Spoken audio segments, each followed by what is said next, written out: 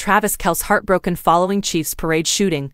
KC, you mean the world to me. Travis Kelce expressed his thoughts and support following a shooting at the conclusion of the Kansas City Chiefs' 2024 Super Bowl championship parade on Wednesday. I am heartbroken by the tragedy that occurred today. My heart goes out to everyone who came to celebrate with us and has been touched. KC, you mean the world to me, the 34-year-old tight end posted on X. During a second press conference on Wednesday, Kansas City Police Chief Stacey Graves reported 1 fatality and 22 injuries from the shooting at Union Station in Kansas City, Missouri. Authorities were still determining the actual number of casualties and identifying the deceased victim at the time. 3 persons were detained and under investigation for today's incident, Graves told reporters. Right now we do not have a motive. I'm angry about what happened today, Graves said. The people who came to this celebration should expect a safe environment. The Chiefs issued a statement soon after the tragic incident. We are deeply saddened by the senseless act of violence that occurred outside Union Station at the end of today's parade and rally. Our hearts go out to the victims, their families, and the entire Kansas City community, the statement started.